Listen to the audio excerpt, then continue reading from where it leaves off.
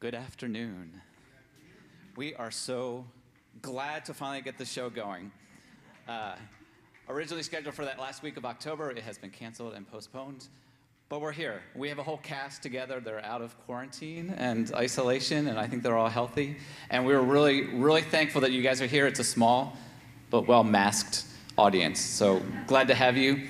Tonight they are performing a play called The Imaginary Invalid by Moliere. Moliere was a writer and performer, actor in the second half of the 17th century, and dominated the world of French comedy. He loved satire. He combined satire and slapstick humor, as you'll see tonight, often having his plays end with a happy ending. So we hope that you will sit back, enjoy, be refreshed. We really want an audience that feels free to laugh, so we'd love to hear your laughter and your applause. But let me give thanks. Oh, I should say it is a 3-act play. There will be a 15-minute intermission between Act 2 and 3, so you'll be able to get up and stretch your legs a little bit. Let me pray, let me give thanks, and then we'll start the show. Heavenly Father, we really are thankful to be together this afternoon. Thank you for the family and friends who are here to support us. Thank you for those who are watching virtually. We thank you for them. Lord, we take pleasure in the arts, in drama, being able to laugh, to find humor, even in ourselves, Lord God.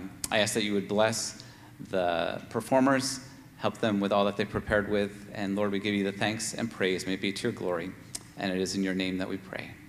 Amen. Amen. Amen. Thank you, guys.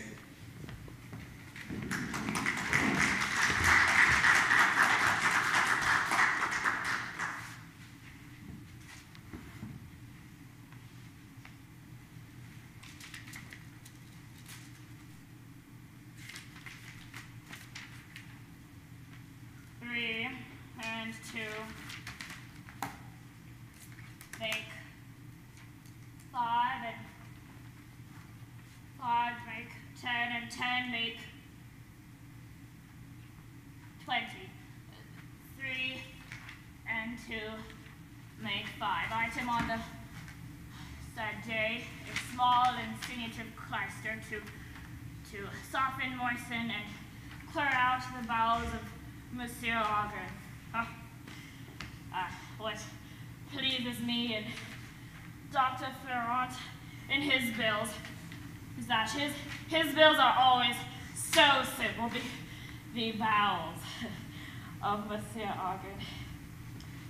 All the same, Dr. Florent, it is not enough to be simple, to please me in your bills. You must also be reasonable and not plunder sick people. 30 sous for a clyster. I have already told you, with all due respect to you, that elsewhere you have only charged me 20 sous, and 20 sous in the language of apothecaries means only 10 sous.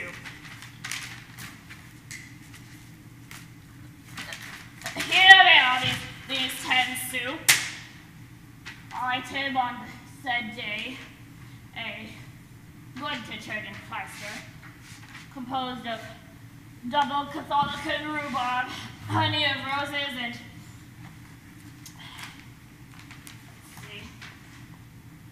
some more ingredients to clear out, scour, and fix up Monsieur Ogden's bowels. Let's see. 30 sous! My only 10 sous! Madame Florent, if you go on like that, one would no longer care to be ill. You must be satisfied with 4 francs. Here they are, these 4 francs. Reduced. Let's see. Well, another item on the said day. Let's see. 3 and 2 make 5, and 5 make 10, and 10 make 20. 3 and 2 make 5, Another item, 30 sous. Madame Florent, gently if you please. You must not plunder sick people so. They are unable to take the stresses, much less being sick. Be satisfied with what I give you. And let's see, this month I have taken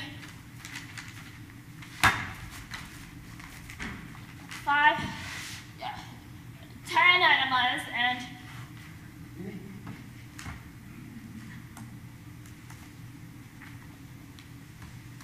13 mixtures. And last month I took 16 enemas and 23 mixtures. Oh, I am not quite surprised that I am not so well this month as the last.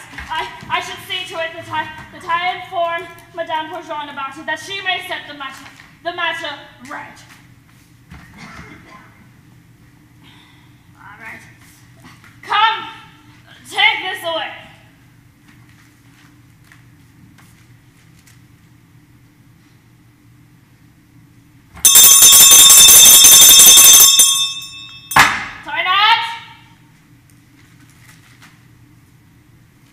Take this away, I said. Toilet! This bell is useless. It does not make enough noise. Toilet! Tingle, tingle, tingle. Tingle, tingle. I said toilet. They may as well leave me to die here. I have never heard. I'm always left alone. The toilet! Toilet!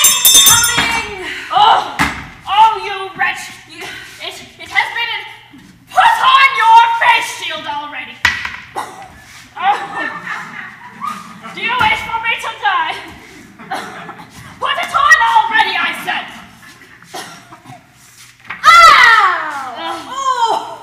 You hurry people so that I have just hit myself in the face with my face shield. It has been.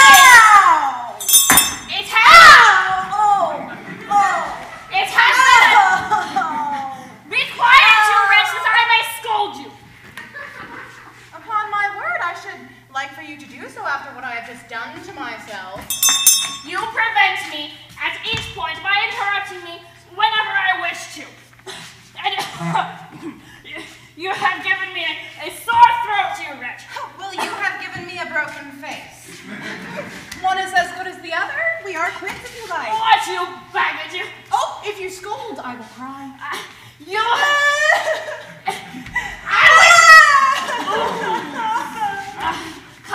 I shall have to do without it. Oh, well, scold as much as you like. I am agreeable. And you will continue to interrupt me. Oh, well, if you should have the pleasure of scolding me, then I should have the pleasure of crying. You drive me mad. Just take this away. Has my enema, how has my enema been? Your enema? Yes. Had I much bile?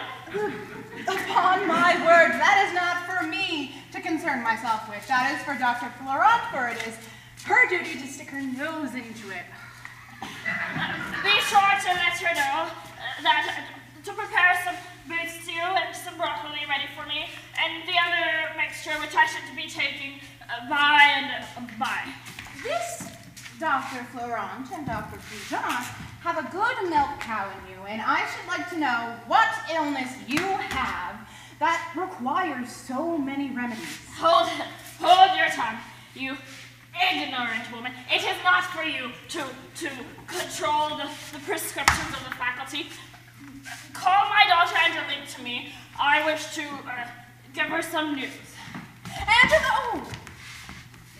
She has come on her own accord. She has guessed your thought. Daughter, you come opportunely. Come near. I have something which I wish to say to you. What is it, Father?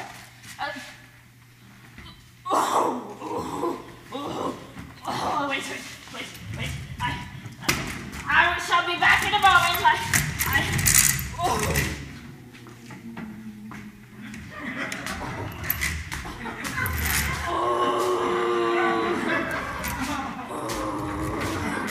Quickly, sir!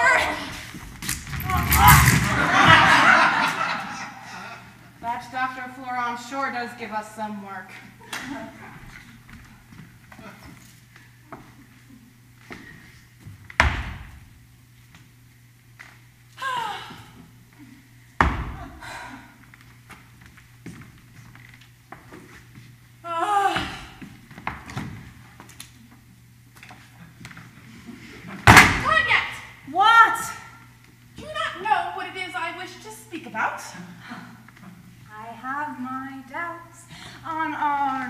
Young lover, for it is on him that for the past 6 days all of our conversations have turned. And you are not at your ease unless you are speaking of him at every moment. If you know this, why are you not first to converse with me about it? Because you do not give me the time to do so, and you are so anxious about it, it becomes difficult to forestall you. I confess to you that I can never tire of speaking of him to you, and that my heart takes eager advantage of every moment it has to open itself to you. But tell me, Toinette, am I wrong for abandoning myself to these sweet impressions? Well, I do not say so. Would you have me insensible to his love for me? Oh, absolutely not. And would you render me insensible to the tender protestations of honest love which he shows me? Oh, heaven forbid.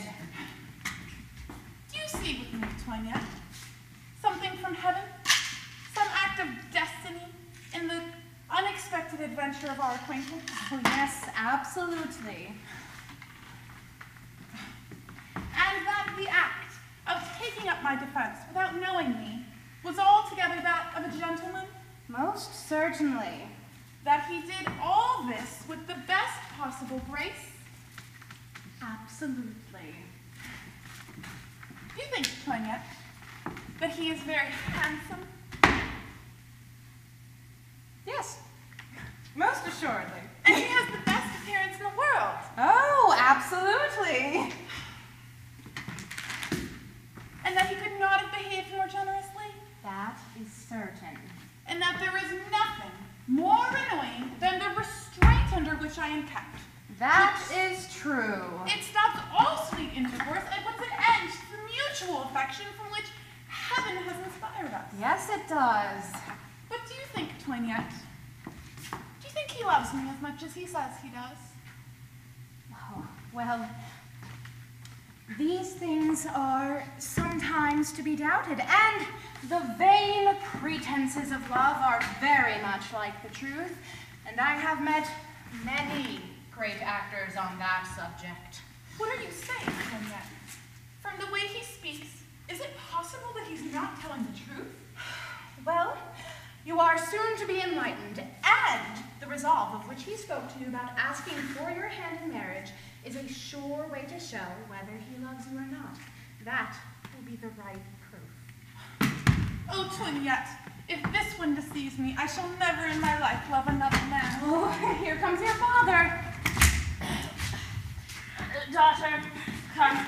I have some news for you which perhaps you did not expect. What is it, father?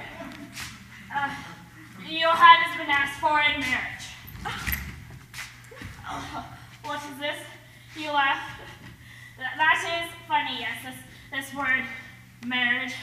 There is nothing more funny to young girls, from what I can perceive, daughter. I need hardly ask you whether or not you would like to be married. It is for me, father, to blindly follow all of your wishes. I am glad to have so obedient a daughter, so the matter is settled. I have promised your hand. Truly, sir, I like you for this, and this is indeed the most sensible thing you have ever done. Well, I have not yet seen him, but I have been told that he is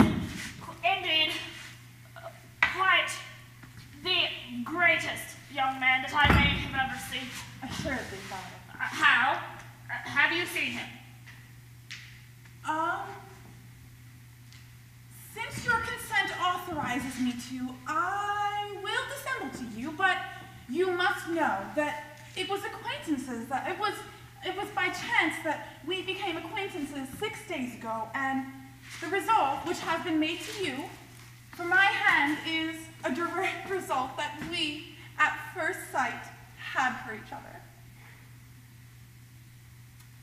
They did not tell me this, but I am glad of it, and I am glad that matters are so. They tell me that he is a tall young man, well made. Yes, sir. Of good stature. Yes. Well bred. No doubt. Well born. Couldn't be better. Who speaks Latin and Greek well. That which I do not know. And he is to take his physician's exam in the next 3 days. Father? Yes, has he not told you? No, who told you? Madame Poujon. Does Madame Poujon know? A pretty question, seeing as Madame Poujon is the aunt of Cléante. Madame... Of Thomas Diaforas. I do not know where this name came from. He's the nephew of Madame Poujon? Yes. Yes, exactly. My point. And this Cléante, which I see you have written here in a love letter, should not be. It is not. His name is Thomas Diaforas, and Dr. Diaforas and Madame Poujon and Madame Florent have settled the match this morning. And why the surprise, Doctor? It is, Father, that you are speaking of one person and I have assumed another. What, sir? You could have formed this ridiculous design, and with all the wealth you have, you'd marry your daughter to a physician? What are you interfering with, you impudent? Good gracious, gently. You begin immediately with the insults. Can we not argue without getting into a passion? There, see, let us answer each other in cool blood. What, if you please, is your reason for such a match? My reason is that seeing myself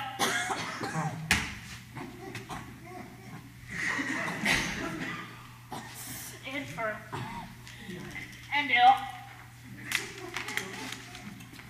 I should see to it that I have within my own family, in my own way, the remedies and the mixtures and the medicine which I need to make myself well. The prescriptions and consultations as well. Oh. Well, that is your reason, and may I just say, it is a pleasure to answer each other gently. But, sir, consult your own conscience. Are you really ill?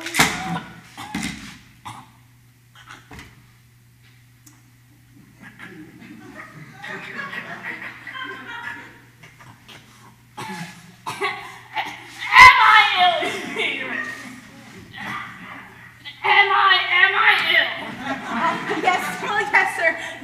You are very ill. Let us not quarrel about that.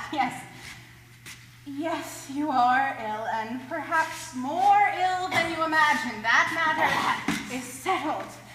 But your daughter must marry a husband for herself, and seeing as how she is not ill, there is no reason to have her marry a doctor.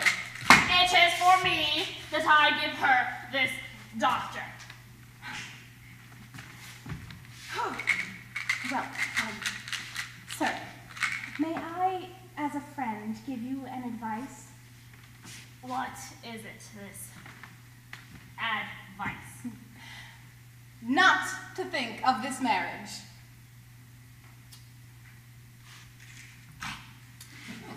And the reason?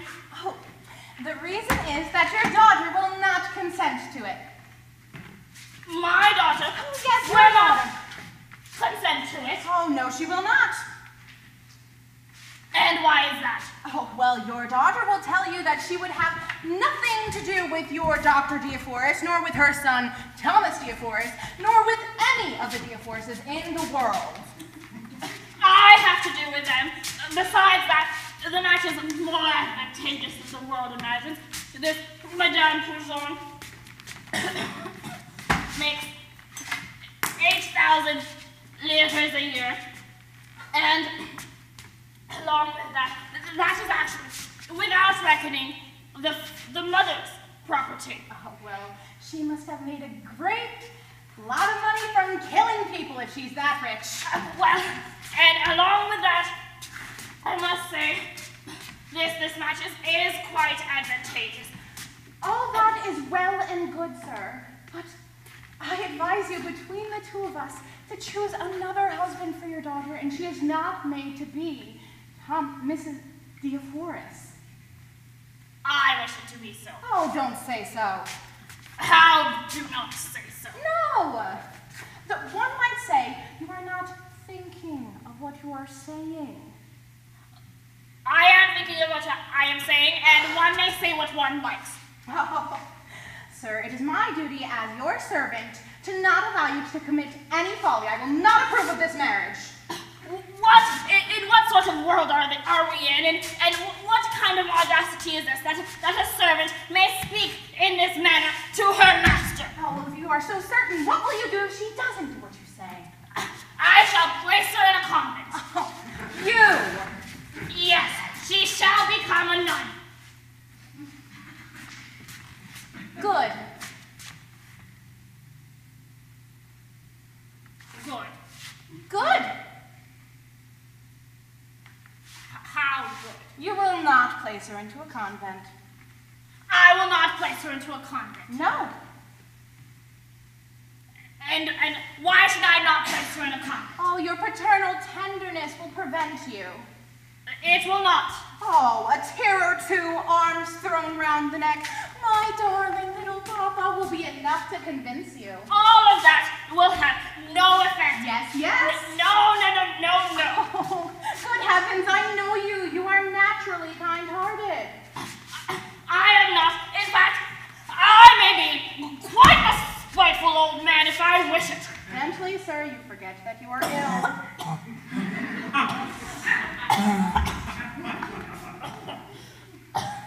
I tell you, sir, she will not marry your Thomas Diaforis. I shall teach you a lesson for speaking to me in that I way. forbid it to be so, and it is in my interest not to let you commit any folly. Continue speaking to me like that. I shall teach you what to say. Angelique, will you not stop her for me? Father, don't forget your medicine. I will disown her if she obeys you. If you do not stop her for me, I will give you my curse.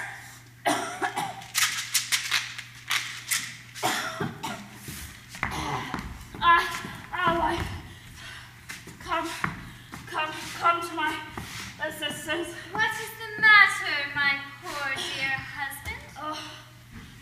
That wretch of a toilet has put me into a passion. There, my child, gently. Within an hour, she has opposed the things which I wish to do. She is impertinent, dear.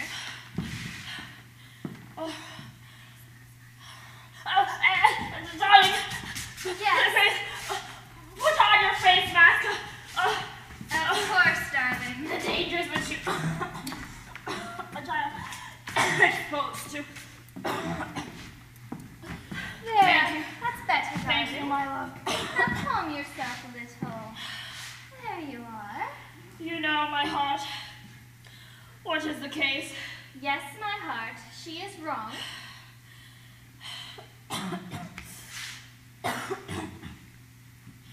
Yes, but my love, I have told you.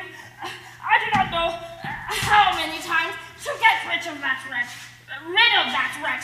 Good heavens, my child. There is neither man nor woman servant alive that has not their faults. We are often obliged to overlook their bad qualities for the sake of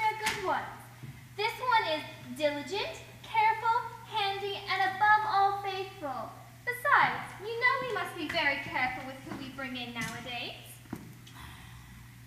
Now, Toinette. Toinette! Yes, madam. Why must you put my husband into a passion? Madam?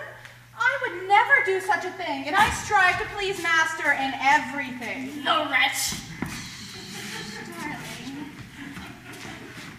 Well, madam, he told us that he would have his daughter married to a doctor. I told him that the match was most advantageous, but that he would do better to put her into a convent. Now, darling, there is not much wrong with this, and I do believe she's right.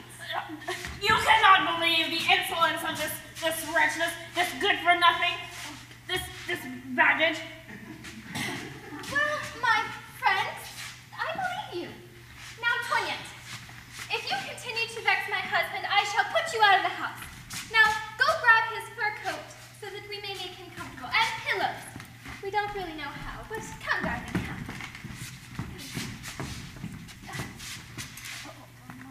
Of course, dear. Sit here. Oh, thank you.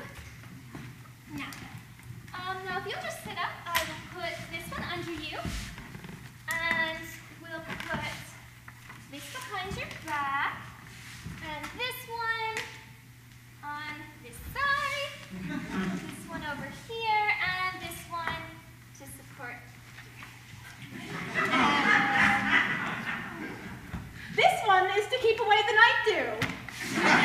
Oh, you wretch! You wish to stifle me! Now, come now! What on earth is the matter now? Oh, my love, you do not know the influence of that wretch. That good-for-nothing. Oh, she excites my bile. Why do you get yourself into a passion? She thought to do right. Oh, dear. My love, you are my only consolation. My poor dear child. I have told you, my love, to speak of the matter to your notary, for I wish, my dear, to make you my will. No, my friend.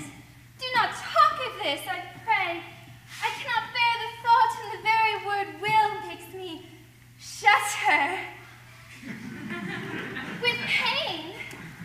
Well, you have spoken about it to your notary, have you? Of course, I brought him with me. He is just inside. Bring him in, darling. Well, my friend, when one loves a husband well, one is hardly able to speak of these matters. Put on your face shield, please, Madame de Bonnefoy.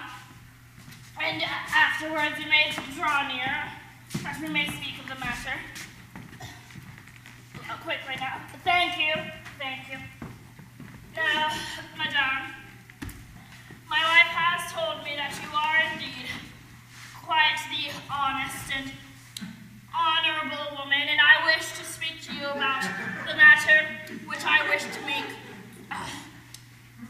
a will to leave my wife everything that I have, to show my gratefulness to her. Oh, I cannot bear the thought of this.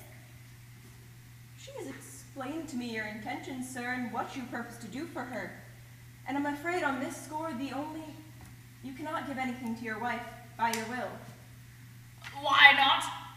The law in Paris says that this cannot be. It would be invalid. The only thing a man and a woman joined together in wedlock can do for one another is a mutual account while living. But then there must be no children from either party at the time of the decease. This is an impertinent custom, one which I cannot believe what I wish, which is basically everything, to my wife, all that I own, and give it all to her. I should see to it that I speak to my lawyers about it. That's a good, bad idea.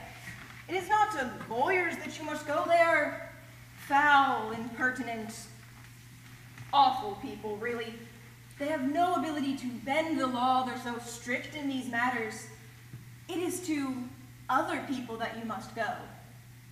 who are rather much more accommodating, who can glide gently over the law and bend it a little bit. They have the ability to smooth the difficulties of your situation. Without people like that, people like me, where would we be every day? I mean, the rules were made in order to be broken. Imagine if Prometheus never broke any rules. We would still be in the dark. Flexibility, that's what's key. Without it, there is no worth left in my profession.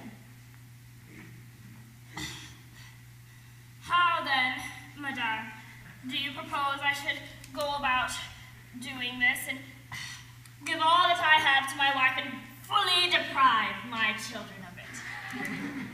How are you to do?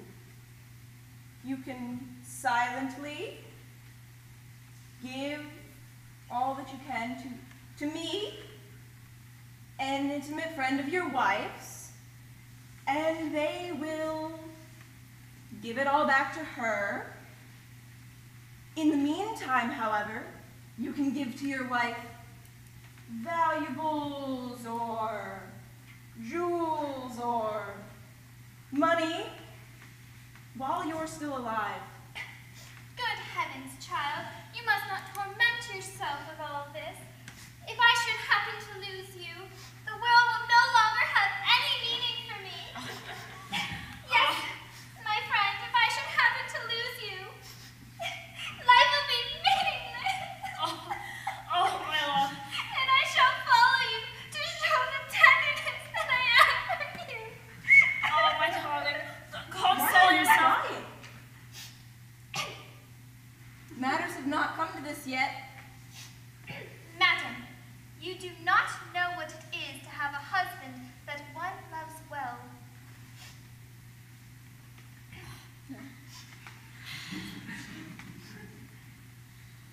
Well, then, darling, within your very, very capable hands, I should like to put the 8,000 francs in gold that I have in the recess of my bed, and 2 bills payable, one to Monsieur Girard, 2,000 francs, and the other payable to Monsieur Demont. No, no, I cannot think of these things, dear. But, darling, how much did you say was in the recess? 8,000 francs in gold, my love, and 2,000 francs payable to the Monsieur Girard. Oh, do not speak to me of property, but, dear, how much did you say the 2 bills were for? 2,000 for Monsieur Girard and 4,000 for Monsieur Demont. All the riches in the world are nothing compared with you. Shall we proceed with the making of the will? Yes. We shall actually be more comfortable in my study. Come, darling. Direct me. And Madame de Montfort, please. Thank you.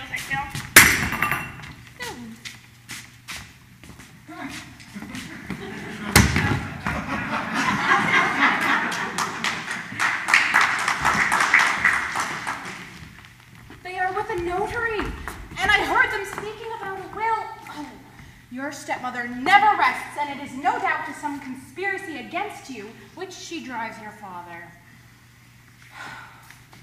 Let him do with his property as he likes, as long as he does not dispose of my heart. You see, Toinette, now, the violent schemes they have upon it. Do not leave me, I pray, in the strait that I am in. I leave you? I would rather die. Your stepmother may make me her confidant and draw me into her interests as much as she likes. I was never able to like her, and I have always been on your side. Let me manage, and I will do everything I can to serve you. But to do so with more effect, I will pretend to no longer take interest in you and to enter into the interests of your father and stepmother. Try, I pray you, to send word to Cleante about the impending marriage. There is no one that I can trust with this task other than the old youthsayer, my lover, Punch. Oh, it will cost me some sweet words, which I do not begrudge on your account. Tomorrow, I will send word to him right away, and he will be absolutely delighted to take care. I am being called. Good night. Rely upon me.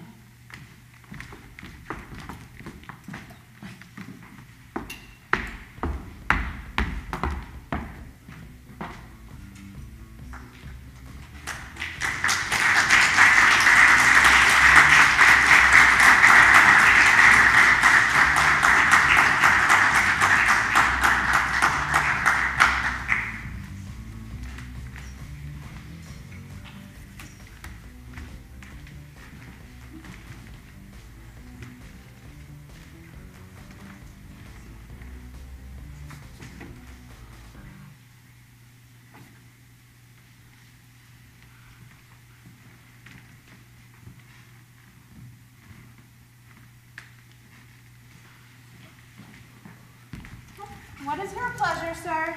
What is your pleasure? It is you! What a surprise!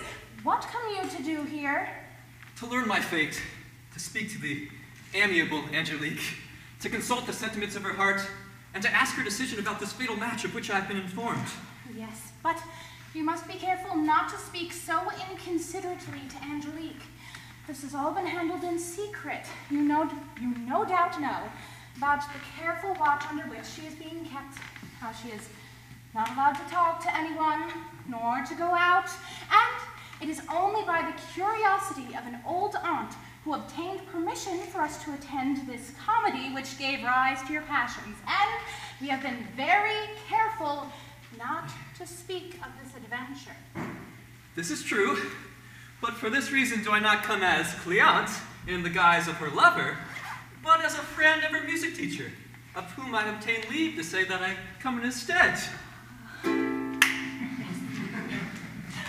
Oh, here comes our man. Retire a little and I will introduce him to you.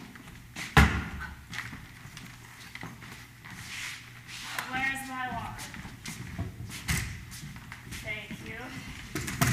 Madame Prigent has instructed me to walk a dozen times back and forth, but I forgot to ask her whether she meant the length or the breadth or the width of the room. Sir, there is a man here who wishes to speak with you. Speak low, you hangdog. You forget that I am ill, and invalids should not be spoken to at such high volumes. Of course, sir, I mean to say that... I said speak low. Sir, I mean to say that... What is it? I mean to tell you, sir, that... What do you say? There is a man here who wishes to speak with you. Bring him in. Sir. Oh, speak low, for fear of shaking the master's brain. Sir, I am charmed to find you up and to see that you are convalescent. How? Convalescent master is very, very ill. I heard it said that Mr. Argyle was getting better, and I see that he looks well. How do you mean, looks well? Master always looks very, very ill, and these are very impertinent fellows who told you he looks well. I'm sorely grieved, sir. I come from your daughter's singing master. She's been obliged to go into the country for a few days, and I, as her intimate friend, have come to take her place and to continue her lessons, for we fear that if she stops them, she may forget what she already knows. Very, very good. I should call Angelique here. Sir, I would think that I should bring her to her room so that they may have their lesson in private. No. I should like to hear them perform within this area. Sir, it would not be a good idea in your state to have such loud music. It could rattle your brain. No. I am a lover of music, and I should very much like to hear my daughter sing. Call her in. Daughter, you come opportunely. There is a young man here who has come to replace your singing master in order that you do not forget whatever it is that you have been learning. Yes, there he is. What is the surprise? Why the surprise? It is a most exciting adventure, sir. Our father. I had a dream last night that I was in trouble, and a man, just like this man, he came and rescued me from the strait that I was in. And imagine, Father, upon coming here and finding the man who was in my dreams all night.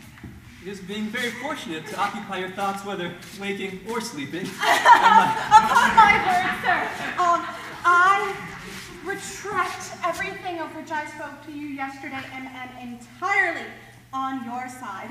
Just now, Dr. Diaforce and her son Thomas Diaforce are here to see you. Oh, what a lovely son-in-law you will have. You will see the most handsome and witty individual. He has said but 2 words which have delighted me. And your daughter will be charmed with him. Bring him in. Call him in. Oh, sir, please stay. My daughter's promise to be is on his way, and they have not yet met each other, and I should very much like for you to stay and perform for the company. You are doing me much honor, sir, having me assist at such pleasant an interview. Yes, I should like for you to invite her music master to the wedding, which is to take place in 3 days. I will not fail to do so. I invite you as well. Again, you are doing me much honor. Here we are. Let us all take our places. Madam, sir, please put on your face shield for the sake of the company, for the sake of a poor invalid as myself, as you would know, because you are doctors. Yes, well, our goal is to help those who are sick, not bring them inconvenience. Well, we come here, sorry, continue. I'm my son Thomas and quite I, sorry to show you that how I the way could not we are come, at the graces of as I am sick, and I would have loved to show you come that in and all things pertaining to our profession, bring you we will into do my our best. home and Thomas, approach and pay your respects. Is it not with the father that I ought to begin? Yes.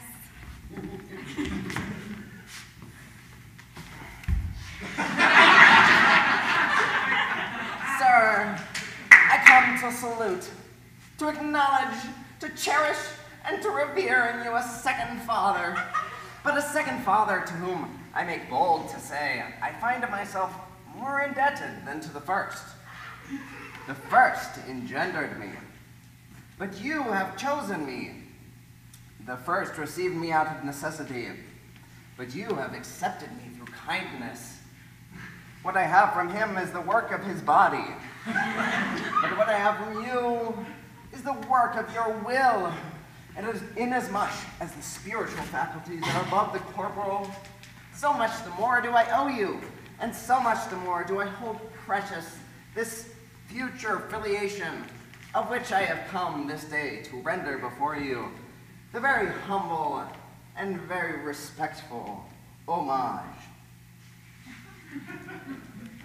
See what it is to study! Oh, long life to the colleges who turn out so able a man. Has this been right, Mother? Optime. come salute this gentleman.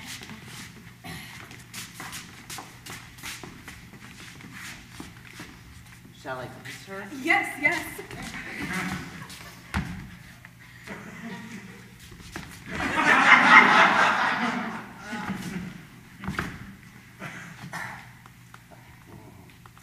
Madam, it is with justice that heaven has granted you the title of stepmother. It is not my wife you are speaking to, it is my daughter. Oh. Where is she then? She will be on her way. Shall I wait, Mother, until she comes? Offer your compliments to the young lady. Yes. Neither more nor less than the statue of Memnon gave forth an harmonious sound when it was illuminated by the rays of the sun. So do I feel my heart animated by a sweet transport of the sun of your charms. And as naturalists observe that the flower called heliotrope turns incessantly towards that star of the day, so shall my heart henceforth turn to that resplendent star of your adorable eyes as to its only pole. Permit me then, miss, to offer at the altar of your charms the offer of that heart that aims and aspires at no other glory than to be all its life, miss, your very humble, very faithful, and very obedient servant and husband. Oh, what a wonderful thing it is to study. One learns to say such beautiful things. What do you say to this? That this gentleman does wonders, and that if he be as good a physician as he is an orator, it would be a pleasure to be counted among his patients. Agreed. I would be very lucky if his cures are as good as the speeches he gives. Come, take a seat, daughter. Place yourself here, and sir as well. Yes, and madam, you must be quite proud of your son. He seems to be quite the able young man. It is not because I am his mother, but I can say that I do have reason to be satisfied with him, and that all who see him speak of him as a youth who has done no harm. He never was, when little, what you would call sharp or wide awake, but he has always been seen as gentle, peaceable. He had all the difficulty in the world in teaching him to read, and at 9 years of age, he still did not yet know his letters. But good, said I to myself, for it is the backwoods trees that produce the best fruit. One cuts into marble with far more difficulty than into sand, but things are preserved much longer there. And that slowness of apprehension, that dullness of imagination, it's a sign of future good judgment. When I sent him to college, he found it very hard, but he bore up against the difficulties, and it is because of this that he has gloriously obtained his diplomas, without vanity, might I add. He has made himself into a firm and respected opponent in a dispute, and it is because of this that I argue well of his judgment. But that which above all pleases me in him is that he attaches himself blindly to the opinions of the ancients, and other opinions of the same kind. I have defended a thesis against the circulators, which, with the permission of your father, I make bold to present to this young lady as an homage which I owe to her of the first fruits of my mind. It's a useless piece of furniture to me, sir. I would have no use for it. Oh, give it here anyways. It's worth taking at least for the picture. It will do nicely to decorate this room. Well, sir. Once more, with the permission of your father, I invite you to come and see, one of these days for your own amusement, of course, the dissection of a woman upon which I am to lecture. Ah, the entertainment will be pleasant. Most would treat their mistress to a comedy, but this dissection will be gallant. For the rest, as regards to wedlock and propagation, I can assure you that he is of the proper temperament to produce well-conditioned children. Is it not your intention, madam, for him to take his physician's exam and then go to court? Well, our profession when near the great has never appeared pleasant to me, and I found it best to stick with the public. But what's worrisome with the great is when they fall ill, they absolutely wish their physicians to cure them. That's very funny. Oh, they are very impertinent fellows to wish for you to cure them. You are not near them for that. You are there only to collect a check. It is for them to get better, if they can. That is true.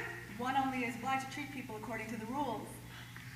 Well, then, sir, if you could prepare something for the company. I was awaiting your orders, sir. And an idea has just struck me. To sing with the company, to sing with the lady a song which has recently been composed. Here, this is your part. Do not object to it, pray, but let me make known to you the song that we are to sing. I have no voice for singing, but it is sufficient that I may make myself heard. And you all will have the kindness to excuse me, under the necessity which I find myself, to make the young lady sing. Is the poetry good? It's properly called a little improvised opera, and you only hear some rhythmical prose or some sort of blank verse as affection and necessity would suggest to two persons who speak on the spur of their moment or out of their own heads. Very well, begin. This is the plot of the scene. There was a young shepherd watching a play which had just begun. When he hears a noise at his side, he turns round, and he sees a coarse fellow who with insolent words was insulting a young shepherdess. He immediately espouses the interest of that sex which all men hold dear, and after casting off the fellow, he comes back to find a young person who, with the most lovely eyes he's ever seen, sheds tears which he thinks the most beautiful in the world. Alas, he says to himself, who can insult such amiable being? And what inhuman monster, what barbarian would not be touched by such tears? He busies himself to stop these tears which he finds so sweet. And in doing so, she thanks him for this slight service, but in a way so tender, so charming, and so impassioned that he can hardly resist it. And every glance, every word is to him a dart full of fire with which his heart is pierced. Again he says to himself, what will we not do? To what dangers will we not run to attract to ourselves but for a moment the attention of such beautiful a being? The whole of the play continues, and he can't pay the least attention to it because the end of the play means the end of his time with the beautiful shepherdess. But he does leave, and carries with him a love as strong as a passion of several years' duration. See him immediately struck with all the ills of absence, no longer being able to see her whom he had only a short time. He does all he can to see her again, but she is kept under such close a guard, and no matter what he can try, he cannot break through. Yet, even so, his love causes him to ask for her hand in marriage by means of a note, which he skillfully conveys. But at the same time he hears that her father has projected to give her hand to another one. I know. And has projected to give her hand to another one. So he continues, and he decides, even in my sadness, even in my despair, he finds a way to enter her house, to ask her feelings, and to know the fate to which he must submit. He arrives to all that he fears. He witnesses the coming of this unworthy rival, who with the whims of a father puts against the tenderness of his love. He sees the ridiculous rival near the young shepherdess, as if the conquest were sure, and he'd already won. And the sight fills him with such anger that he can hardly master it. But he does, out of respect for the shepherdess, and in the presence of her father. But at a certain point, he can hold it back no longer. And the passion of his love leads him thus to speak. Beauteous Phyllis, this is too much to suffer. Can we break this cruel silence and bear your thoughts to me? Tell me my fate. Am I to live or am I to die? You behold me, Tircis, sad and melancholy, at the preparation for a marriage which alarms you. To heaven I lift my eyes, I look at you, I sigh. Need I tell you more? Lackaday. I had never thought to hear my daughter sing in such a way before company without hesitating. Alas, fair Phyllis, could it be that the enamored Tircis could be happy enough to find a place in your heart? I do not refuse to acknowledge in this impending grief. Yes, Tarsus, I love you. A word full of charms, have I heard rightly? Say it once more, Phyllis, so that I may not doubt. I love you. For mercy's sake, once more, Phyllis. I love you. I love you. Say it 100 times, do not get weary. I love you. I love you. Ye gods, ye kings, who look down upon the world beneath your feet, can you compare your happiness with mine? But, Phyllis, one thought comes to trouble this sweet bliss. A rival, a rival. Oh, I hate him more than death. He is to me, as he is to you, a cruel torture. Even so, Phyllis, a father wishes to compel you to obey his wishes. I will not consent to it. I will not consent to it. And what says the father to all this? He says nothing. That is an impudent father to say nothing and let this nonsense continue. This shepherd Tircis. Tircis and this shepherdess Phyllis. are impudent, insolent people. This shepherdess to go against the whims of her father. Such an insolent action. Let me see here. What is written here? There is nothing but musical notes here. Have you not heard, sir, that was recently invented to write the notes and the words in one?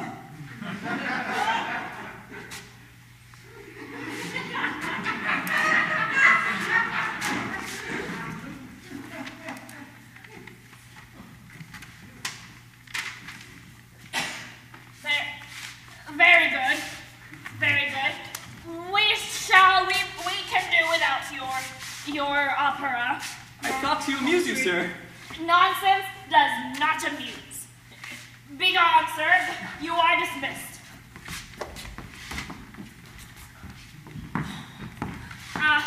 Why, you come opportunely. There is Thomas Diaforas, the young man who is to wed our daughter. Madam, it is with justice that heaven has granted you the title of stepmother, for we see in your face. I am so glad to come here opportunely to enjoy the pleasure of seeing you.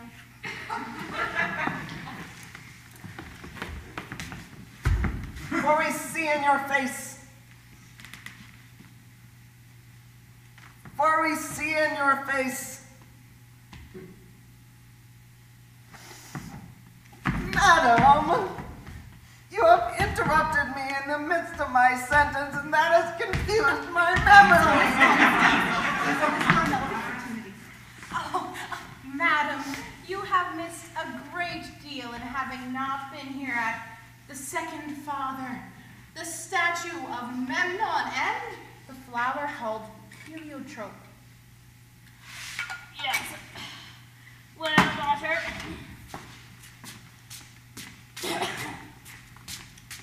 I should like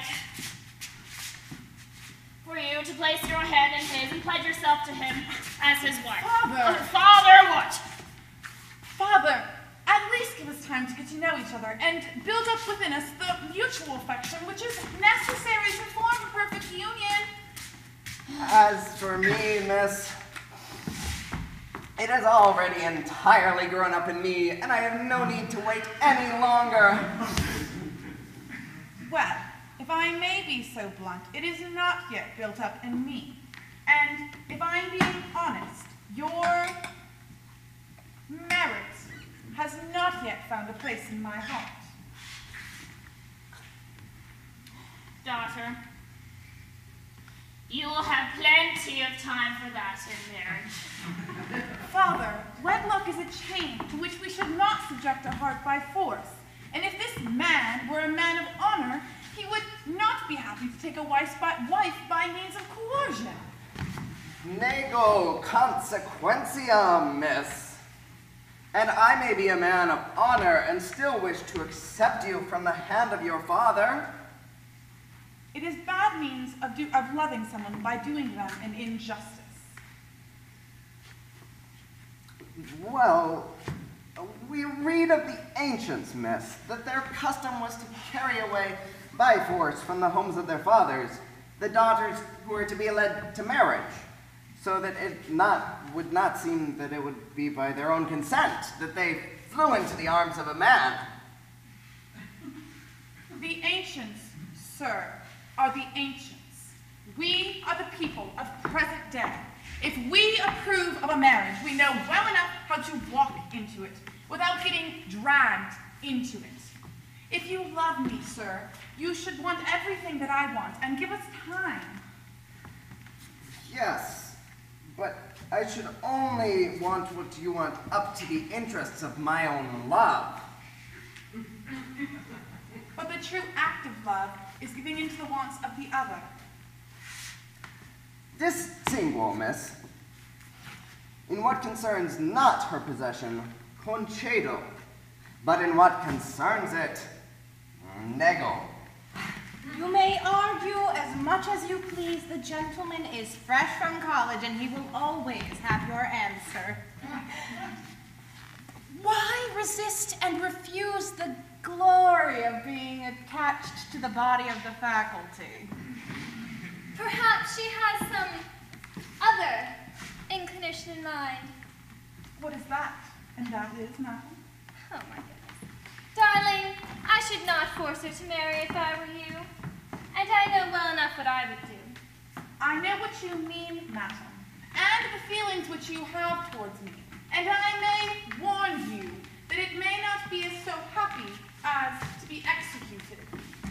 It is because very circumspect and very respectable girls like you do not wish to obey and be submissive to the wills of their fathers. That was very well in days gone by. The duty of a daughter has its limits, madam, and neither reason nor law extends it beyond these matters. So this means that your ideas are not adverse to marriage. Rather, you would like to choose your husband according to your own fancy. If my father cannot give me a husband whom I choose, I beseech him to at least not give me a husband whom I cannot love. I beg your pardon. We all have different means for marrying. As for me, I would like to marry no one but someone who truly loves me and I truly love them and intends to make a lifelong commitment to them. And I confess to you that I am rather nervous about it. There are others, madam, to whom marriage is a commerce of sheer interest, who run without morals from husband to husband to obtain their wealth. They do not stand on so many ceremonies and have little regard for the persons themselves. I find you in an excellent mood for arguing today, and I should like to know what you mean by that. What should I mean but what I said? You are so silly, my dear, that there is simply no bearing you any longer. You would like to provoke me, madam, into answering you out of anger, and I shall promise you that you will not succeed. Your insolence is matchless. Now, madam, you may say your best. You have a ridiculous pride, an impertinent presumption which causes everybody else to shrug their shoulders. All all of this will be of no avail, madam, and to stop you from getting what you want, I shall retire from your presence. Oh, if you do not marry him in the next 3 days, I shall put you in a convent. Darling, I shall be sure to take care of the matter as soon as possible. Please forgive me, darling, but you see, I have some duties in town which cannot delay. I shall be back, dear. Be sure to check in with the matter with the notary, darling. Farewell, dear. Goodbye. There is a woman who loves me. I could never have thought. I could not have imagined. We are going to take leave of you, sir. Could you kindly check my pulse, madam?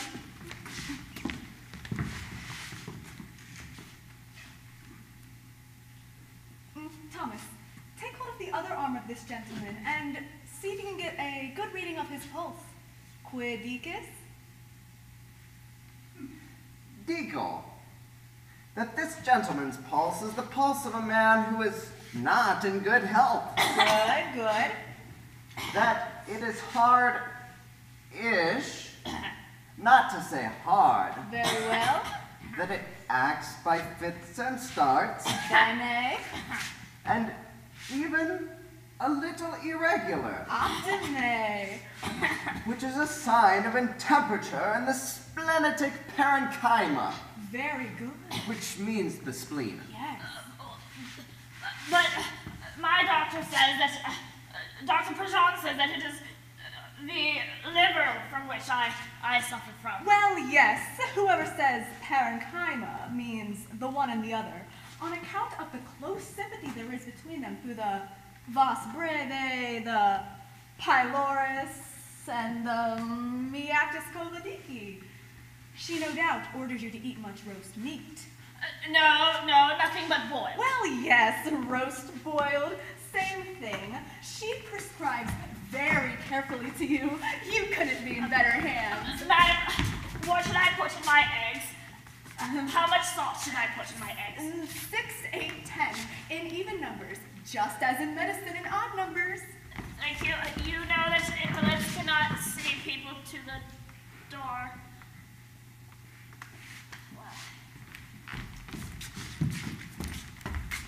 Darling, I have come to tell you something that I believe you ought to know before going out. You see, in passing by Angelique's room, I noticed a young man with her in her room. A young man?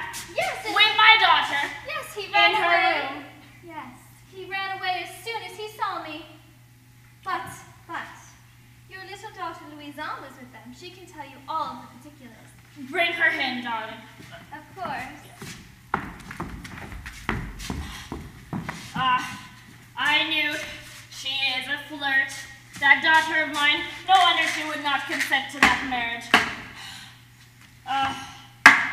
What do you wish with me, Papa? My stepmother told me you want me. Come closer, Louisanne. Come closer. Speak a little louder. Was there nothing that you were meant to say to me? Well, I will tell you if you like, to amuse you, the story of the donkey skin, or the fable of the raven and the fox, which I've been taught lately. That is not what I speak of. Well, what then? Had I not told you, dear, to tell me, to report to me everything that you saw and heard? Yes, Papa. And have you reported everything that you have seen and heard? Yes, Papa. I have come and told you everything I saw. Every single thing? Yes, Papa. Aha. Where is it? Well then, I shall teach you to tell me everything. Papa! Yes. There was something that took place with your sister. This is easier to carry. That you have not yet told me. And I am quite sure of it that you are lying to me. Papa! Come here that I may beat it out of you. I ask your pardon, Papa. If tell you, but I'm going to tell you all. Well then, because you have lied, I shall have to beat you. Papa! Bring your bum in this direction. Dear Papa, pardon. Come here, Louis Arn. Dear Papa, do not whip me. Louis Arn? In heaven's name, Papa, do not whip me.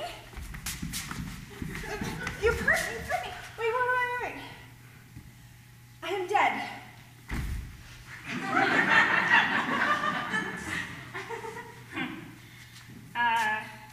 I am sure you are playing.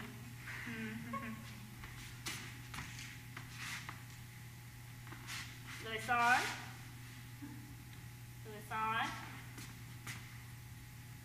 Daughter? Hello? Louis Arn? My dear, my love, my sweet child. Oh, the deuce take me switches. Oh, what have I done? Oh, my daughter. There, Papa, do not cry so. I'm not entirely dead. Oh, the clever child. Oh, you may as well tell me everything that you have heard, everything that you have seen. Yes, Papa. Papa, do not tell sister what I've told you. Yes, I will not. A man came into sister's room while I was there. Yes, I know that much. Well, I asked him what he wanted, and he told me he was her singing master. Aha. So that is it. And then? Oh, well, after that, sister came in. And then? And she said, "Be gone, be gone, be gone. Great heavens, be gone. You will drive me desperate." Be gone, be gone, be gone. Great heavens. Yes, and then? And he would not go. And then? He said, "I do not know how many things." Well, what did he say? He said this, that, and the other, that he loved her dearly, and that she was the prettiest girl in the whole world. And then? And after that, he got down on his knees before her. And then? And after that, he kissed her hands. He kissed her hands. Directly. But Papa, they weren't wearing their face shields. You kept your distance from them, did you not? Yes, Papa. Did she use hand sanitizer afterwards? I do not know, Papa. Did he get checked? Did he get tested? After that, stepmother came to the door and he ran away. That is all? Yes, Papa. Nothing more? No, Papa.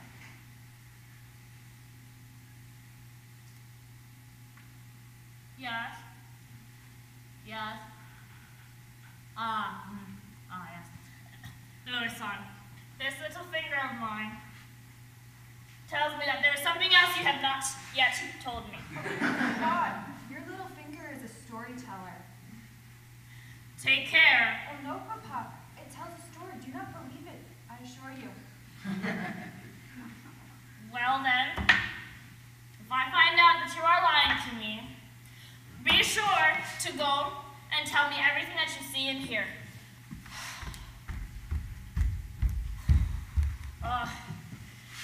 I am so exhausted.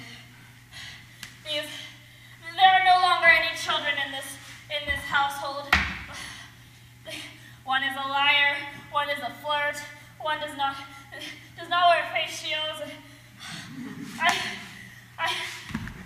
So much is going on. I do not even have enough time to remember that I am not feeling well, that I am ill.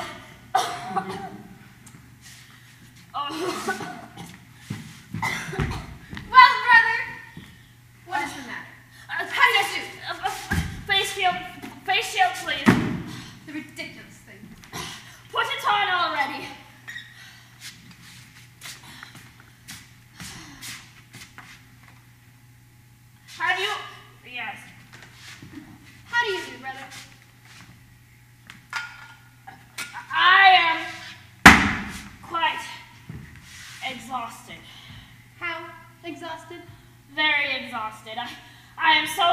exhausted. I do not even have the strength to speak. Oh, that is bad. I come hither, brother, to propose to you a match for my niece and No. Do not speak to me of that wretch, that impudent child of mine. Do not speak to me of her. I shall place her into a convent within soon. I have discovered an affair of which they do not know that I know of it yet. That is right. I'm so very glad to see your strength is coming back a little. It would seem my visit has done you good. We will discuss business by and by. I wish to bring you to an entertainment with which I have fell in that will dissipate your jargon and make you better disposed for what we are to talk about. They are gypsies, dressed as Moors, who perform song intermixed with dance, with which I'm sure you will be pleased. It will be better for you than any of Madame Perjean's prescriptions. Hello.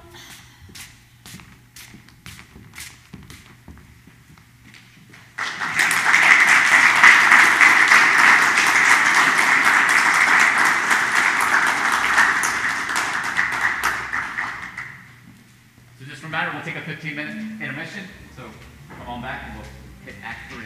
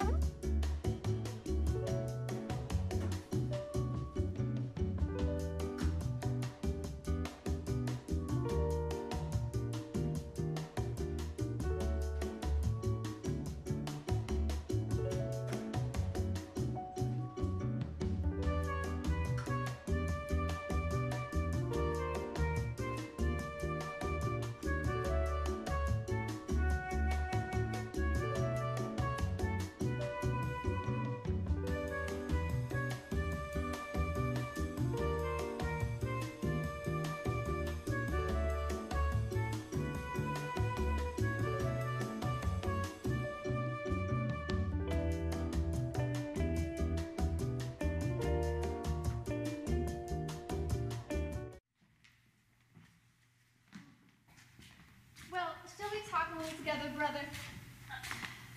Yes, but just a moment, sister. Stay, sir. You forget you cannot walk without your walker. You are right.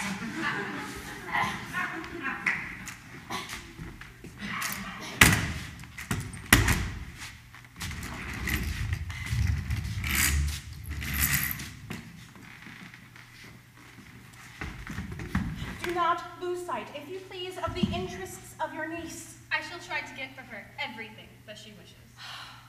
Good. We must absolutely prevent this extravagant match that he has taken into his own head. And I have thought it would be a good idea to bring into the house a doctor of our own choosing to disgust him with his Dr. Prugent and to cry down on her treatments of him. But seeing as we have no one on hand to do this, I have decided to play a trick of my own. How? Oh, it is a whimsical idea, and it is likely to be more lucky than prudent. Let me manage and act you on your part. Oh, here comes our man. Remember, act you on your part.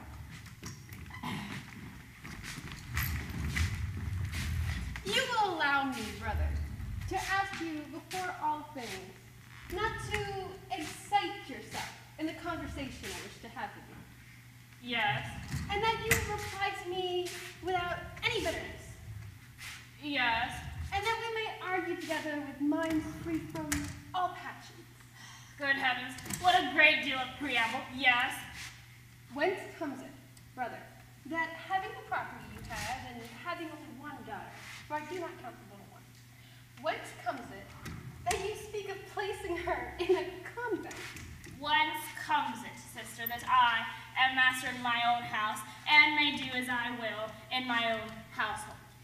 Your wife does not fail to advise you to get rid in this way of your two daughters, for I'm sure, through a spirit of charity, she would be delighted to see them both good nuns. There it is. It is the poor woman at once mentioned. It is to her that everyone has a grudge with. It is with her that everyone has a grudge with, and it is. She is the one who does all the wrong. Let us leave her out of the question. She is a woman with the best possible intentions for your family. She is devoid of all self-interest, shows a wonderful tenderness towards you, and shows an inconceivable amount of love and affection for your children. No, let's not speak of her. Let us turn instead to my niece. What is the idea of having her marry the son of a doctor? The idea is, sister, of having within my own family a doctor, a physician who can directly supply me with the prescriptions, the medicine, the consultations which I need in order to make myself better. This is not your daughter's case, brother, and a more suitable match presents itself. Yes, but this one is more suitable to me. Is the husband she is to take, brother, for you or for her? Well, he must be both for her and for me, but a well-disposed daughter ought to marry that which is advantageous to her father. And for this reason, if your little daughter was grown up, would you have her marry an apothecary? Why not? Is it possible that you can be so wrapped up in your doctors and apothecaries, and yet you wish to be ill in spite of nature and mankind? How do you make that out, sister? I make that out, brother, that I see no man who is less ill than you, and I should wish for no better constitution than your own. A great proof that you are in perfectly good health and have a perfectly sound body is the fact that, as of yet, you have not succeeded in spoiling the goodness of your constitution, and you are not dead yet with all of the remedies that they have made you take. But how sure are you that it is not through this medicine that I am kept in the best health that I am kept in? Madame Prugent said that I should succumb. I should die if she were to leave me alone for 4 days. If you do not look to it, brother, Madame Prugent will take such good care of you she will send you into the next world. Be that as it may, sister, what then do you say that we should do when we are ill? Nothing. We should not see a physician. It is not necessary for salvation for us to see them. Nothing. Nothing, brother. If we leave nature alone, she will remedy herself the discord in which she has fallen. It is our impatience, our anxiety that spoils all, and more men die of their diseases than of their remedies. Then, sister, you do not believe in the great establishment of medicine, the foundation which has been procured, has been prepared within times gone by. You do not believe in the power of medicine. Far from believing it, brother. And I believe that it is one of the greatest follies of mankind. And to look at things philosophically, I do not see any more amusing mummery, nothing more ridiculous than one man attempting to cure another. You do not think then, sister, that one man is able to heal another? No, and this is why. There are some physicians who believe in the common error from which they profit. And there are other physicians who profit from it without even believing in it. Take your Madame Perjan, for example.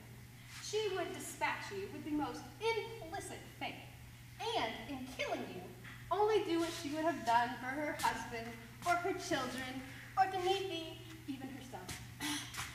You say that because you bear a grudge against her from infancy. And I should think, Lackaday, that perhaps we should bring in Madame Perjon and Madame Florent to come in, those venerable doctors that they are, to come in and argue with you and bring you down a peg or two. Brother, I do not assume the task of combating the faculty. What I have said is merely between you and myself. Any man may believe whatever he wishes. I will only wish to dispel you a little bit of this error in which you have fallen, and to take you for your amusement to see a play written by Molière on this subject. Your Molière is a very impudent man to bring such venerable persons as the doctors on the stage. He makes such good fun of them. He does not make fun of physicians, merely the ridiculousness of their practice. There is his foolishness. If I were a physician, I should very much like to take my vengeance upon the man. I should tell him, should he fall ill, perhaps a cold, perhaps a very bad fever, I should leave him alone. I should let him die on his own. I should tell him, die, die, die. That will teach you to make fun of the faculty. Very angry with him, brother. Yes, quite so. Very well. And to change our conversation, I shall tell you, on the account of the trifling repugnance of your daughter, not to take up the violent resolution of placing her in a convent, and that, when it comes to a match and a choice in son-in-law, you should not give way to this passion that blindly carries you away. And in that manner, when it comes to a match, you should give inclinations to the inclinations of your daughter, somewhat, for it's her life, and upon her depends the happiness of the union. Who's ready for their enema? Yes. Just a moment, sister. I must take this for a moment. You are jesting. Cannot you go a moment without some enema? Put it off a little. One will be for the evening and the other for the morning. Hold up. How dare you oppose the prescription of the faculty and prevent me from giving this sick old man his enema? It is very ridiculous of you to be so rash. Begone, madam, for we see that you are not accustomed to speaking to people's faces. One should not thus make fun of medicine. I have come here with nothing but good prescription drugs. And I shall. And now, I'm gonna have to go tell Madame Poujon how I've been treated, how I've been prevented from doing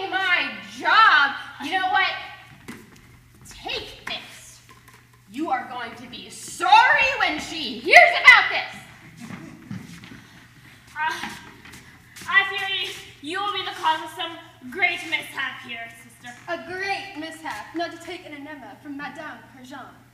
Honestly, brother, is there no way of curing you for your mania of physicians, that you should be buried in their remedies all of the days of your life? It is easy for you to say that. You are in such good health. Look at me. I am a sick old man. But what illness have you, brother? You will drive me mad. You speak like that in your pure health, and I, in my illness, cannot hold out for more than 4 days without medicine. You will surely drive me mad.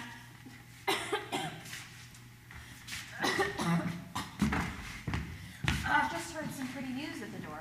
The people are making jest of my prescriptions here and refuse to take the remedies which I have prescribed. It is not I. It's a very rash proceeding. A strange revolt of a patient against his physician. An enema which I had taken a pleasure in compounding myself. I should love... Invented and concocted according to all the rules of the art, which is to produce a marvelous effect on the bowels. I would love... It was my sister. It is a most daring deed, an enormous outrage against the medical profession. It was not I. A crime of high treason against the faculty, which cannot be sufficiently punished. Oh, madame. I declare that I break off all connection with you, that I no longer desire an alliance with you, and that, to make an end of all union with you, there is the deed of gift which I made to my nephew in favor of the marriage. Madame put down all the money. To despise my enema. I would have cured you before long. I was going to cleanse your body and drive out all the bad humors.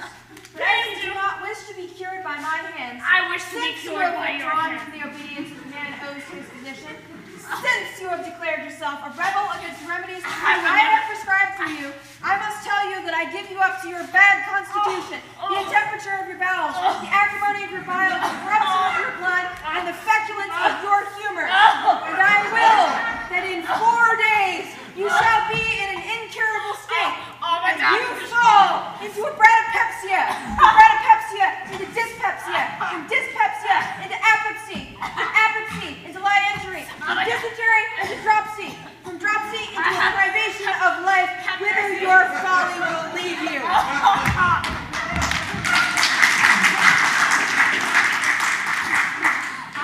I am dead. Why, what is the matter?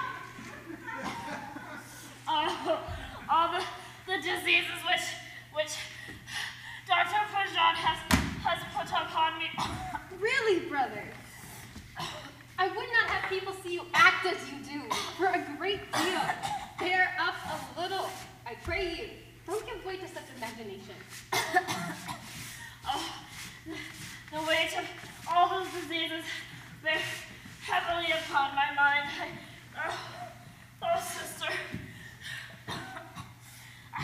I'm afraid I cannot hold out any longer. What a simpleton you are, brother.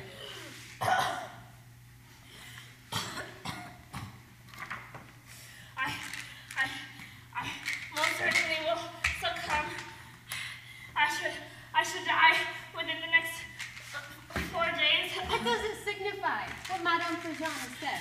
Is it an oracle that has spoken? The way you speak of her, it is like she holds the thread of your life in her hands, and she can lengthen it and shorten it, however she wishes. Remember, brother, that the spring of your existence is within yourself, and Madame Perjean's wrath is no more capable of killing you than her remedies are at keeping you alive. Take this as an opportunity to rid yourself of physicians.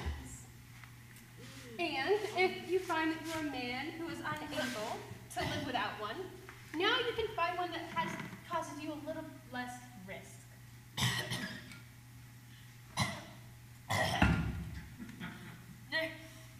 There is no one who knows the works of my body, who knows of the constitution of mine as well as Dr. Perjean.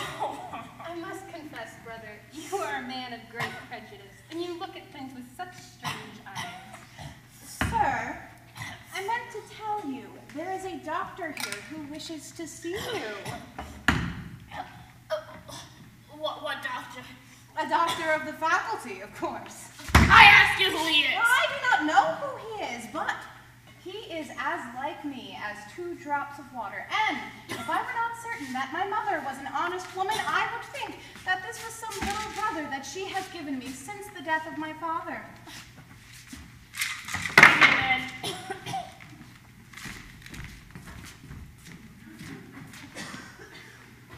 Oh, sister, you will certainly have caused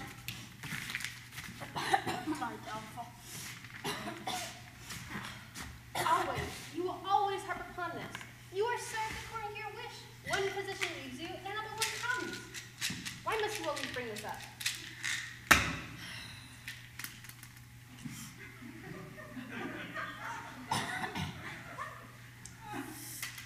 Sister, as I told you, the weight of my diseases, the diseases which Dr. Pujol has stated, I should most certainly succumb within the next 4 days. I should die. I ask your pardon, sir, with all my heart, and offer you my services for any bleedings or purgings of which you may be in want. Would you not say that this is Toinette herself? No! Pardon me, sir, but I have forgotten to give a message to my servant. I will be back immediately. I should most certainly say that was Toinette. Would you not think so? The likeness is very great indeed, but history is full of these freaks of nature. As for me, if I did not, well, I should be deceived if I did not know of these freaks of nature. Well, what do you want, sir? What? Did you not call me? No, I did not. Oh, my ears must have tingled then. No, Oh, wait, stay a little longer. I should like for you to see how much you resemble this doctor. Oh, no, sir. I have seen him enough already and have business elsewhere. If I had not seen them, the 2 of them, I should have most certainly thought it was the same person. No, I have read of these sort of likenesses, and there has been some even in our own time in which the whole world has been deceived. I most certainly would have been deceived by them had I not seen them, the 2 of them, separately. Oh, I ask my pardon, your pardon, sir, with all my heart. This is wonderful. Do not take amiss the curiosity I had to see such an illustrious patient as yourself, and your reputation, which has spread everywhere, might excuse the liberty which I have taken. I am your humble servant, sir.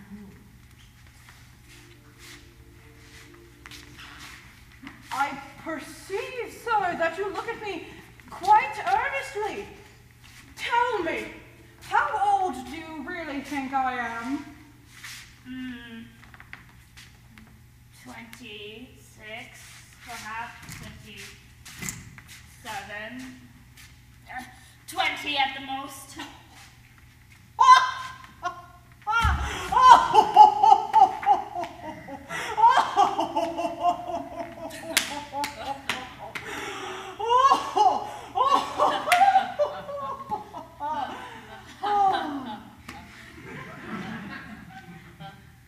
I am 90.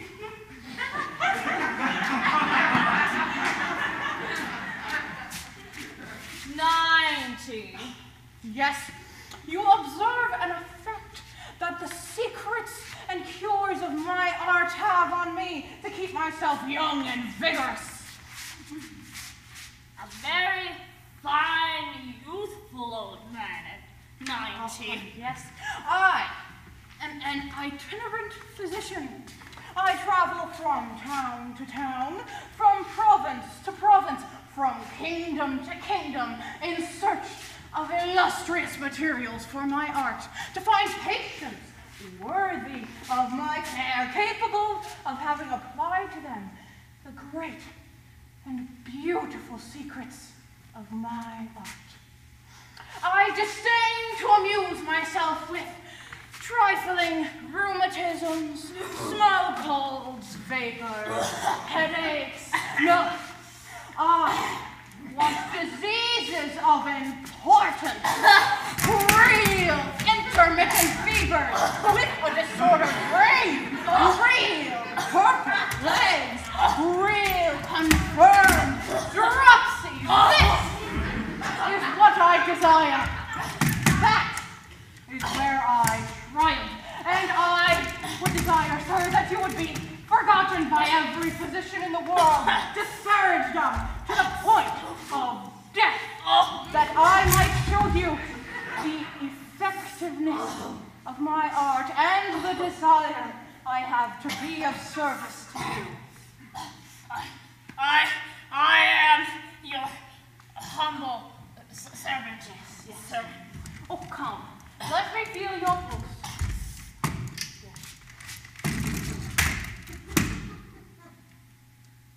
Oh, come now, beat as you ought. This pulse plays the impertinent. I will make you go as you ought. You have not yet met the likes of me. Tell me, who is your physician? Madame Dr. Poujon. Oh, this Dr. Poujon is not in my little notebook among the great physicians. From what does she say you suffer? At times, she says I suffer from, well, she says I suffer from the liver, but others say I suffer from the spleen. Oh, they are fools, all of them. It is from the lungs which you are ill. The lungs? Yes, tell me, what do you feel? I feel from time to time some qualms. The lungs! I see before my eyes a mist at times. The lungs! Oh. I feel from time to time as if I get a heartburn. Oh, the lungs! And my stomach, oh, it hurts so bad at times.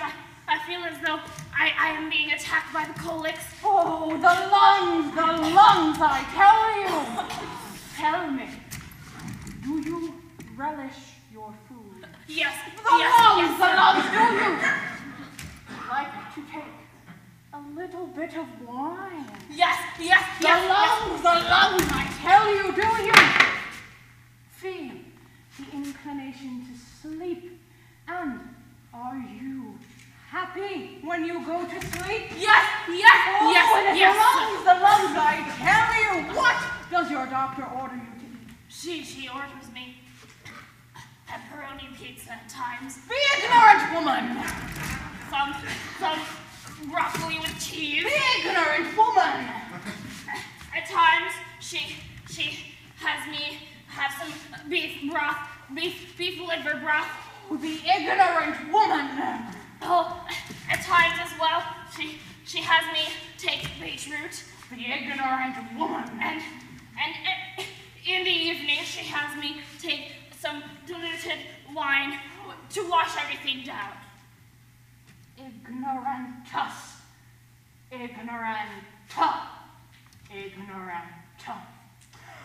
You must, to thicken your blood, take your wine pure and eat good, solid beef, good, solid pork, good Dutch cheese, rice and groats and chestnuts and thin cakes to thicken and conglutinate.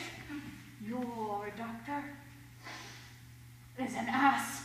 And I shall send you one of my own who's far better and visit you myself from time to time when I am in this town. I am much obliged, sir. What the deuce do you want with this arm? My arm? But yes, I would have this removed instantly if I were you.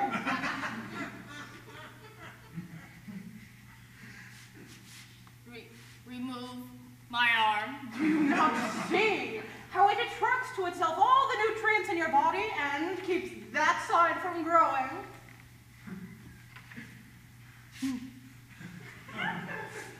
Yes, but I want my arm. You have a right eye there, too, that I would have taken out as well immediately. My eye? Oh, yes, do you not see how it accommodates the other and robs it of its nutrients? You will see all the more clear with the left eye if you have that one removed right away. There is no hurry.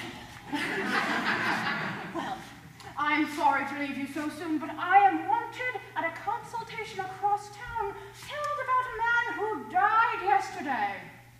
A man who died? Yes, to see what might have been done to make him get better. Thank you very much, sir. And you do know that invalids cannot see people to the door. I am much obliged. This physician really seems rather clever.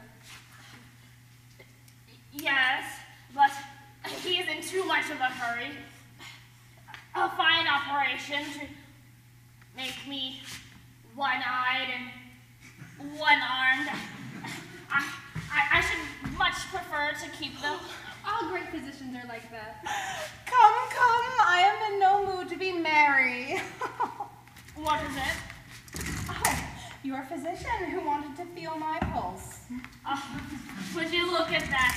And at 90. Well, brother, now that Madame Prejean has come out with you, you will give me leave to speak to you about the match for my niece.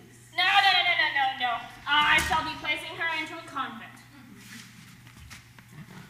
Why is that? I have found out of an affair which she does not know of yet. And I should wish, as she is such a flirt of a daughter, I shall be placing her into a convent. Say that there is some slight inclination. Would that be so very criminal? Can you really be so offended if all of it was the aim for the honorable intention of marriage? No, but she has indeed. She must either marry that man which I have prepared for her, or become a nun. You're trying to please someone.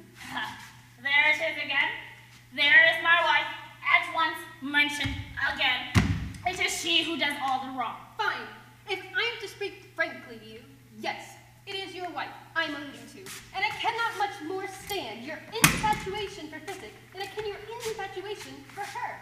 And watch as you run headlong into all of the snares she lays out for you. Oh, do not speak of my mistress. She is a woman about whom nothing can be said. A woman without guile, who loves my master, loves him so. One cannot describe it. Yes.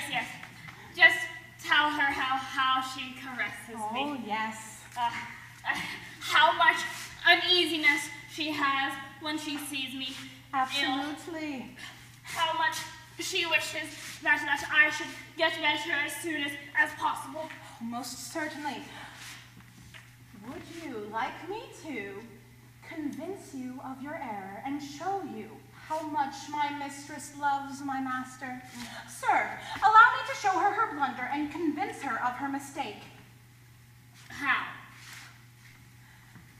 My mistress will return soon. Stretch yourself out in your chair and pretend that you are dead. You will see what grief she will be in when I tell her the news. Is there no harm in counterfeiting death? Oh, no. What harm could there be? Oh, just do not leave her too long in despair, for she might die of it. Now, stretch yourself there. Yes. And remember, do not move. Oh, Here comes my mistress. Leave me Steady to it. as you are.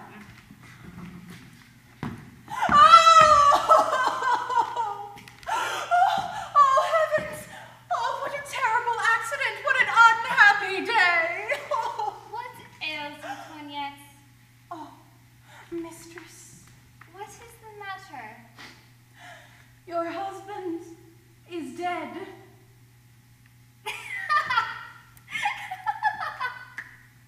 Oh, Toinette, my husband is dead.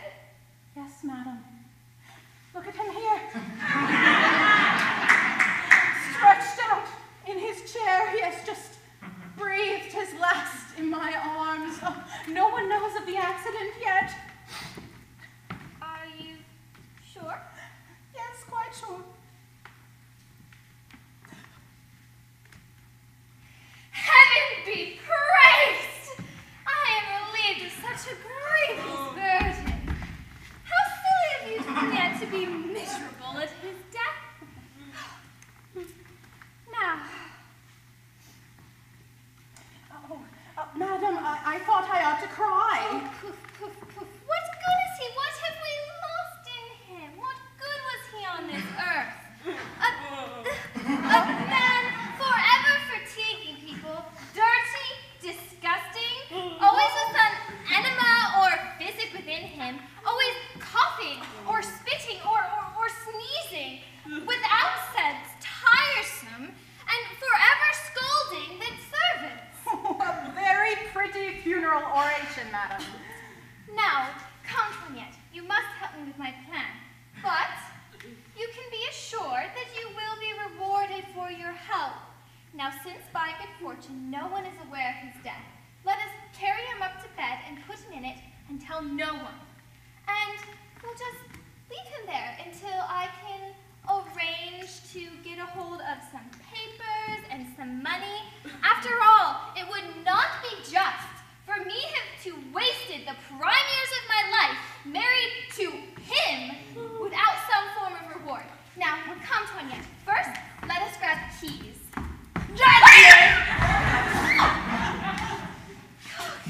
I am glad to have seen the fine panegyric which you had for me. And I told you so.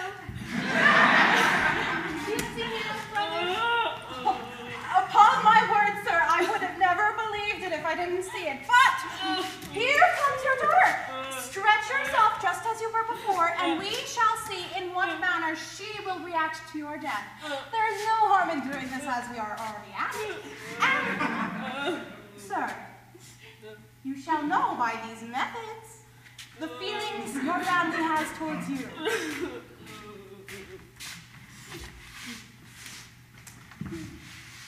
Quietly.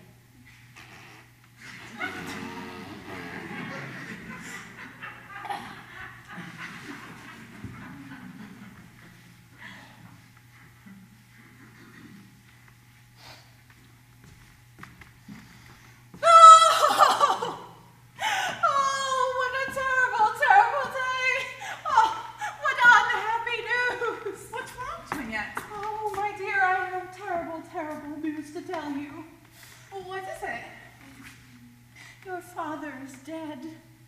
My father is dead. Yes, look at him now. A fainting spell has just taken him. Oh, what an unhappy day. To lose my father, the only thing I have left in the world, and to lose him at a time when he was angry with me. Oh, what will happen to me, unhappy girl that I am? What grief is there for such a loss as this? What is the matter, fair Angelique? And what misfortune are you bewailing? I am bewailing the loss of all that is good, the loss of my father. Oh, heavens! What an accident! What an unforeseen blow! After the request which I besought for your hand, which I asked your aunt to make for me, to get your hand in marriage, I came to speak to your father, and by my respects and entreaties, to convince him to grant you to my love. Oh, Leon, let us no longer talk of marriage. With the loss of my father, I no longer belong in this world, and I renounce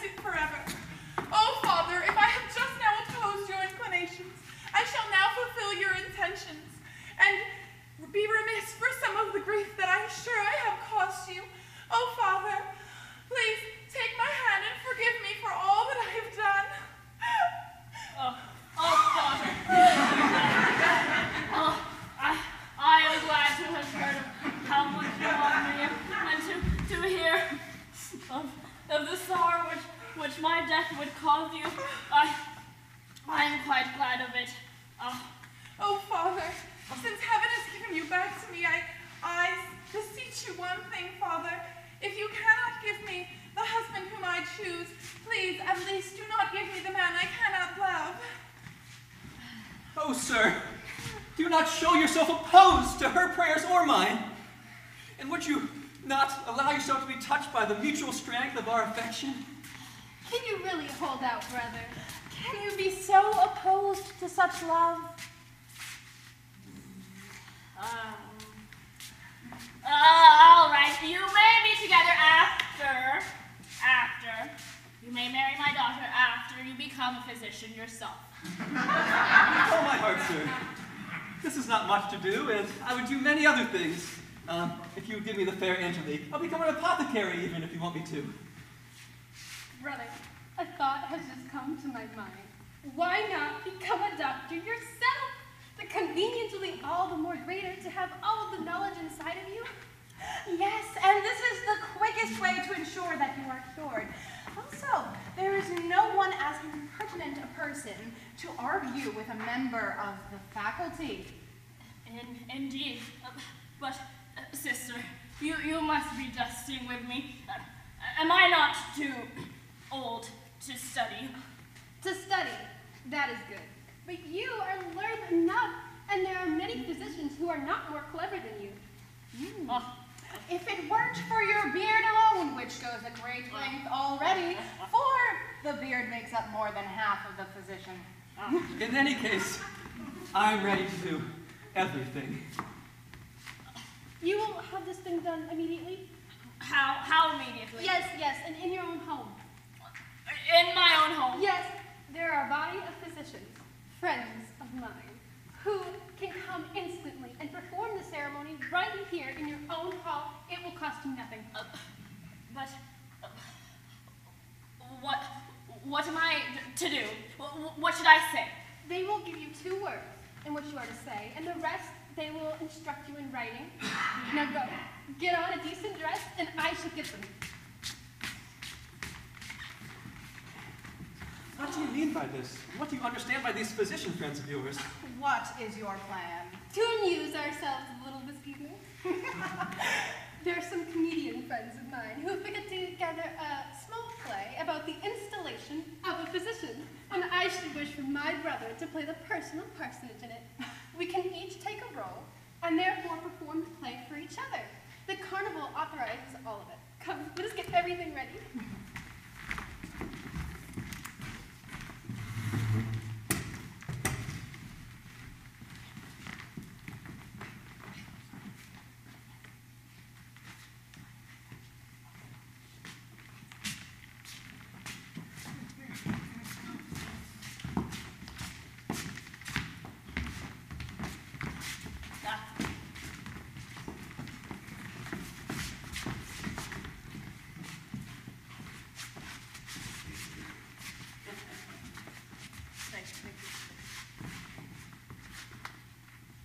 Raise your right hand and repeat after me.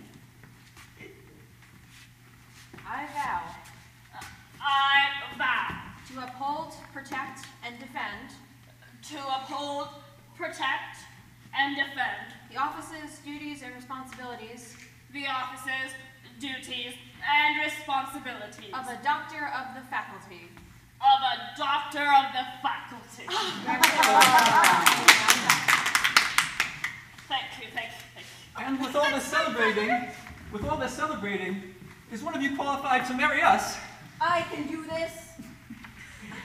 Wonderful. Take each other's hands. Dearly beloved and other people, we are gathered here today to join these two in blessed union. Do you, what's your name? Cleant. Cleant, take, what's your name? Angelique. Angelique, to be your lawfully wedded wife. I do.